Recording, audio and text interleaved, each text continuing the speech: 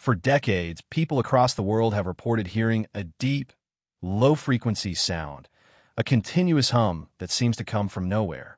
It's been detected in cities, rural areas, even on remote islands. Always the same faint vibration, felt more than heard. Scientists call it the worldwide hum. It's not tinnitus, and it's not a machine.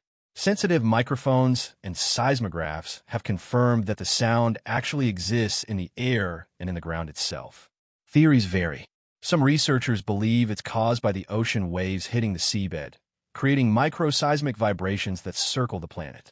Others suspect it comes from industrial sources, distant factories, power lines, or underground tunnels producing low-frequency noise that travels long distances. But here's the mystery.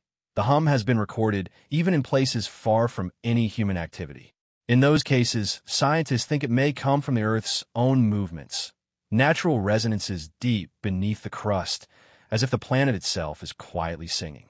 Whatever its cause, the worldwide hum reminds us that our planet is not silent. Even when everything seems still, the Earth is alive, and it's humming. Are you ready to hear the sound that defines our planet?